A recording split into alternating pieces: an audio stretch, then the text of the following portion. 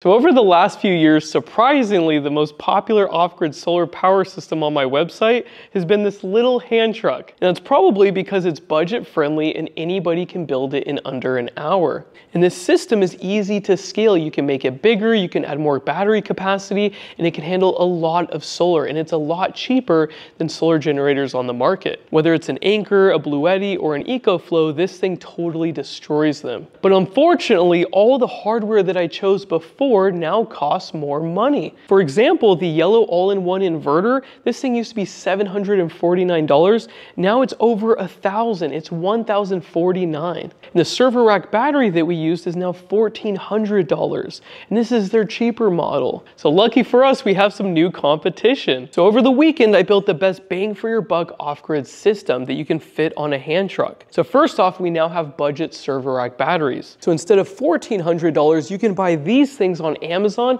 for $800 to $900. This eco-worthy is $850. Next, this all-in-one has a 3,000 watt output and it's over $1,000.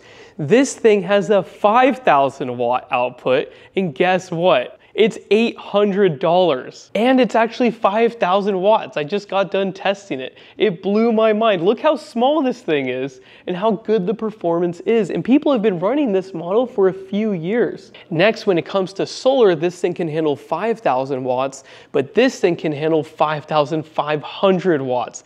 And again, look how small it is. That is crazy. So the total cost for the EG4 system right now is $2,448. And this one on the right, with 2,000 watts of more output capacity and 500 watts of more input capacity, is only $1,649. Also, when I set this one up, I didn't have to change any of the settings. And I also plugged it in with the AC input cord and it started charging right up. Also, let me show you what I connected. This is a distribution outlet box. The wiring is not adequate, especially for the current that this thing is rated for. So I had to upgrade the wiring, and now it can handle 80 amps. And to test the AC output, I ran 3 heat guns and a heat lamp all at the same time. And then I plugged in the AC input, and then it charged up the battery. I didn't change any settings, and it was super simple. And then for the next test, I used 3 heat guns and this heater down here. It went up to 5,400 watts, and then the battery tripped, not the inverter. Now this unit can handle 2 heat guns, and that's it.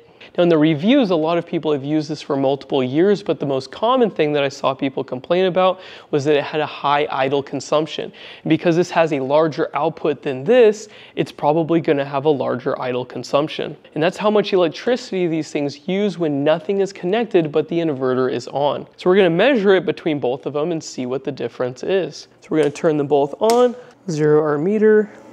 So this one's 1.1 amps, and this one's 1.2 to 1.3 amps. So not a big difference, but this one has a way larger output.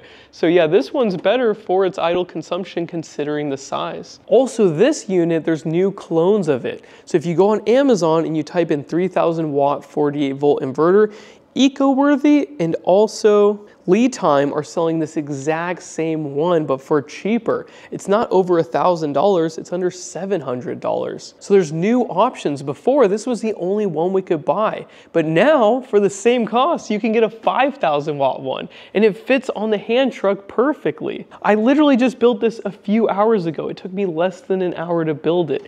And it's so cheap, it's under $2,000. Compare the price of this and the capacity to any solar generator on the market, and it will blow you away. Now the price of this stuff went up right when the tariffs were announced. Now the tariffs are on a pause and they're still elevated, so hopefully the prices will come down soon. But for now, this is a great option for those of you guys on a budget. For the next few months, I'm going to connect some solar panels to this thing and actually use it. I'll report back if it gets overheated or something, but a lot of people in the reviews seem to love this thing. Now if you have any problems with this inverter, please let me know in the comments section below or on the forum. Some of the older SunGold power products that I had were horrible. So yeah, I like to keep an open mind. Every product is made by a different manufacturer these days, so it's hard to tell what's going to be good and what's going to be bad. So far, this thing's kicking butt. Like 5,000 watts? And look at this. That's just ridiculous. So I hope you liked the video, and I hope this helps some of you guys, and I will see you in the next video. Bye.